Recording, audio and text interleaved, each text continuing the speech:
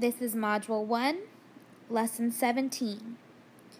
Today's objective was to model the relationship between multiplication and division. Number 1. Use the array to complete the related equations. I first see I have 1 times 4, which tells me I have 1 row of 4. 1 row of 4 gives me a total of 4 bugs. I'm taking my total and moving it into my division problem again as my total. So I have 4 divided by the size of 4 in one group, which gives me one group of 4 bugs. Next I have 2 groups of 4, or 2 rows of 4. When I look at those rows of bugs, I see I have 8 total bugs. I'm going to take that total and move it over to my division problem to give me another total of 8 bugs divided into 4s, which gives me 2 groups of 4 bugs.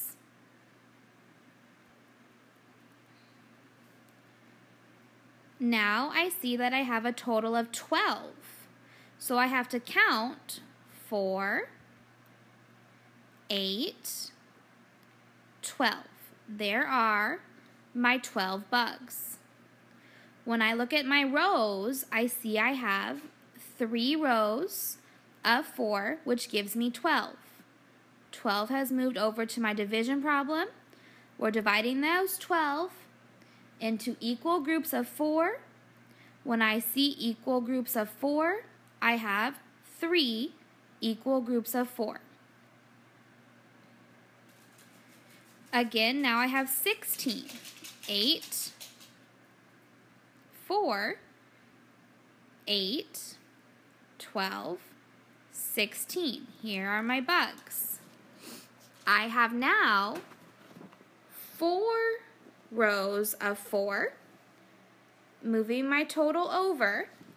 16 divided by 4 is 4. That's the factor that was missing. Now I have a total of 20. If you've noticed, each time I've gone down another row, so this should give me 20. Let's count. 4, 8, 12, 16, 20, and it does give me 20. My rows are now 5. The size of each row is 4. My 20 is moving over to the total. From every other problem I notice, I'm dividing by my size. So I'm going to divide 20 divided by 4, which gives me groups of 5. Try the rest on your own using the examples we've done together to help you fill in the missing numbers, and make sure you use those bugs to help you count.